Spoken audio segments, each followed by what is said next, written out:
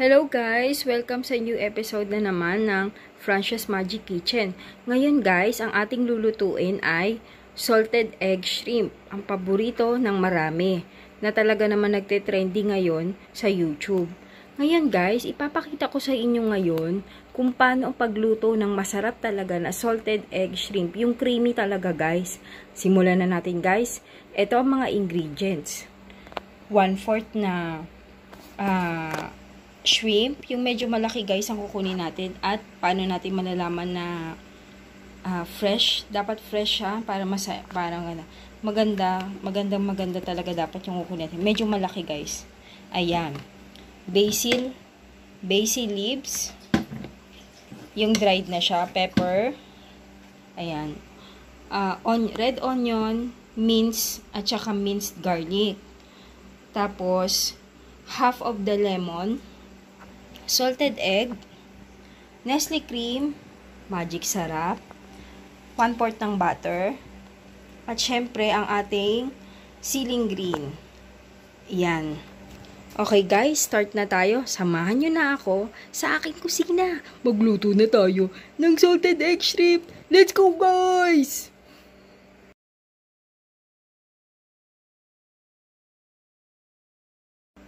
So guys, ang gagawin natin dito sa shrimp, imamarinate natin siya sa lemon. So guys, ano lang natin, squeeze lang natin yung lemon, lagay natin yung lemon juice here. Para masarap na masarap yung ating lemon. Ay, yung lemon. Yung shrimp.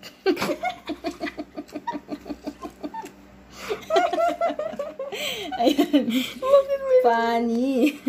May Funny Kitchen. Ayan, guys. Durugin mo yan. Kailangan nyo yung lemon zest niyan. So, yan. Sama nyo na rin muna yung buto. Mamaya naman, tatanggalin nyo naman yan. So, yan. Iyan na lang natin siya, guys. So, yan. Mix well. Slowly. Kita nyo, ito yung ito yung lemon. Yan. Para kumapit siya. Yan. Para masarap talaga, guys. Pag kinagat mo, lemon. Talagang ganun, guys. Di ba? I-chill muna natin siya for 10 minutes. So, guys, ang next thing to do is to mix the egg yolk sa all-purpose. Pero, kailangan muna natin siyang durug-durugin. Yan. Durugin natin siya, guys, ng maayos. Kailangan durug na durug. Wala tayong maiiwan, Pero kung merong maiiwan, ayos lang yung guys. Kayo naman ang kakain, hindi naman ako eh. Ayun. Depende naman sa kakain, di ba? Kung medyo di naman masyadong masela, dead ma lang yun. Pero pag masela, ay durugin mo na yan, sure. Kailangan mo talagang durugin yan. Ayan. Ngayon naman, ang kalahati ng all-purpose cream. Ayan. Ilagay natin. Kalahati lang. I-mix lang natin siya. Huwag kang sumobra. Joke. Pwede naman. Para mas creamy. Okay lang. Yan, haluin lang natin siya. Very affordable do guys, no? At napakasarap nito na dish na talagang must try ninyo, no? Huwag na magpatumpik-tumpik pa, bumili na kayo ng shrimp. At gawin na ninyo to guys. Gayahin nyo ako ng gayahin. Kailangan masaya tayo pag nagluluto. Kasi pag hindi, for sure, hindi masarap yan. Charing. Hindi naman. Kailangan masaya tayo pag nagluluto. Yun talaga. So guys, katulad niyan, hindi naman masaya ng mga kakain. At kapag nilagay naman natin yan dun sa lutuan, for sure, maluluto na yan. Dead man na guys. Okay? Umpisa na natin pagluluto. So guys, start na tayo. Mali!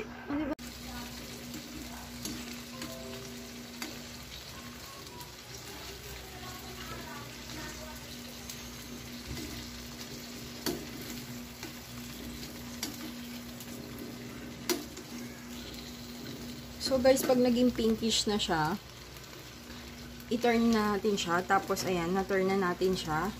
Tapos, i-set aside muna natin para hindi ma-overcook ang shrimp. Slow fire lang, ha?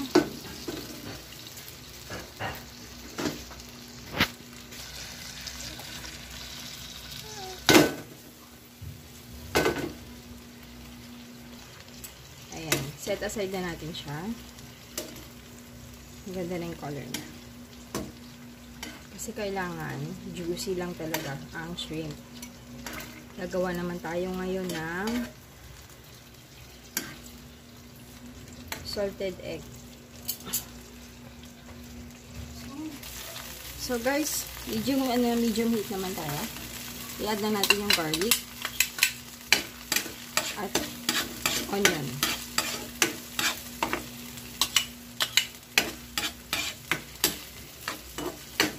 Fry lang natin siya.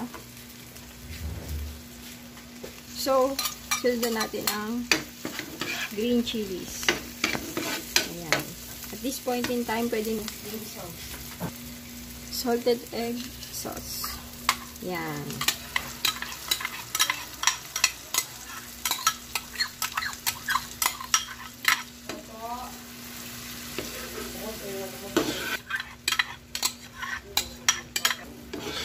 Ayan. Kailangan lang nating inaano na yung apoy.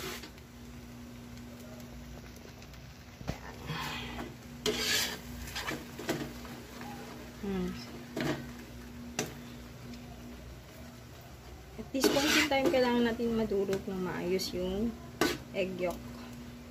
Salted egg yolk. Hindi tayo mag-a-add dito ng salt since salted egg ang pinaka main ingredient natin. Mag-add lang tayo ng pepper. 2 dash can do.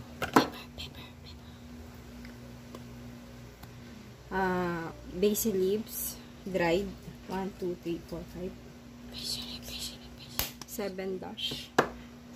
At kahit sumobra man, walang problema. Mix lang natin ng maayos. Nakikita nyo guys kung gaano kaganda ang ating sauce. Ito yung hinahanap nating sauce. Yan. Tapos, may additional ingredient lang tayo. Ito yung sugar.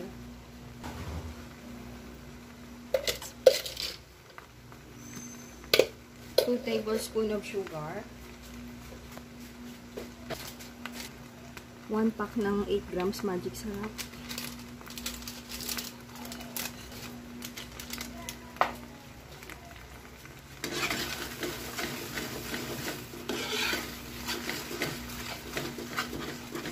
Ayan, ilagay na natin yung ating shrimp. Ayan.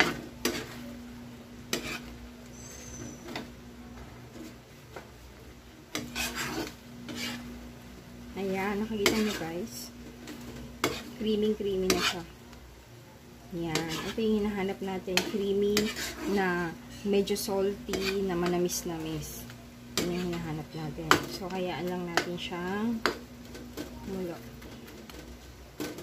For 5 minutes lang guys. Huwag natin i-overcook. 5 minutes lang. Slow fire.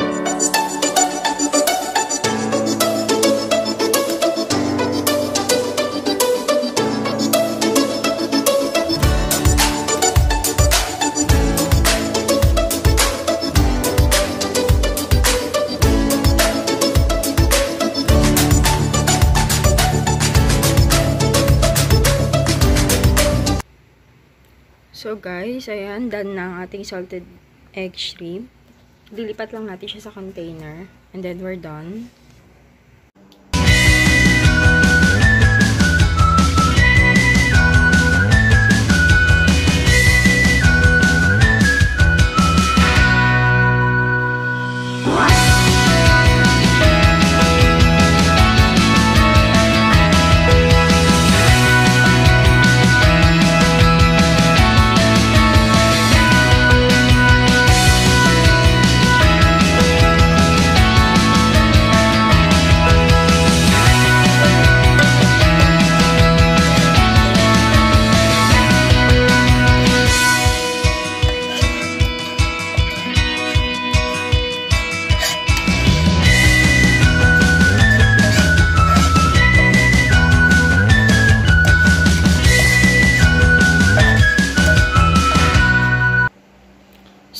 guys,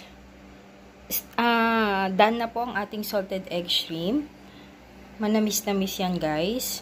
Kung gusto nyo pa ng manamis-mahis, kung gusto nyo pa ng matamis na matamis, dagdagan nyo ng maraming sugar guys. Joke. Anyway guys, maraming salamat sa pag-watch ng aking video at sana magustuhan nyo ang recipe ito. Pag nagustuhan nyo guys, ano pang inaantay nyo? Huwag na magpatumpik-tumpik pa. Gora na sa palengke guys. Magluto na kayo, gayahin nyo na to guys. Ano? Libreng-libre lang, gagaya lang kayo. Kayang-kaya nyo na ngayon. Kung hindi ikaw, sino? Kung hindi ngayon, kailan? 'Di ba? Ganun yun guys eh. Okay? O paano guys? See you na lang sa next episode ko. And don't forget, Precious Magic Kitchen. Please like, share, and subscribe. I love you guys. Thank you. Babush. Enjoy the recipe.